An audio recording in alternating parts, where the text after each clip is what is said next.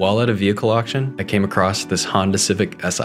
Now these are fun little cars, but I'm going to show you guys exactly why this is here at the auctions. Because it got involved in a front end collision. And it was enough to push not only the hood and grille back, but actually the full core support. So this looks like it's a lot more involved than you would think. And another bad thing about it too is it doesn't have a key. So there's no way to hear the engine run and drive, and you'd probably have to go to a local Honda dealership to get the key re-registered. I do see a little kink here in the front bumper reinforcement, but that's super easy to replace. The AC compressor and the radiator got pushed back. You might be able to save this hood if you jump up and down on it, but who knows. Here's what the front bumper looks like, and it looks like it's kept in relatively good shape. It's just a little dirty in here. I've never had a Civic from this generation. 1, 2, 3, 4, 5, 6. The good old K series. These things are tough as nails. I'm willing to bet this car runs. Check out my YouTube channel to see the full video.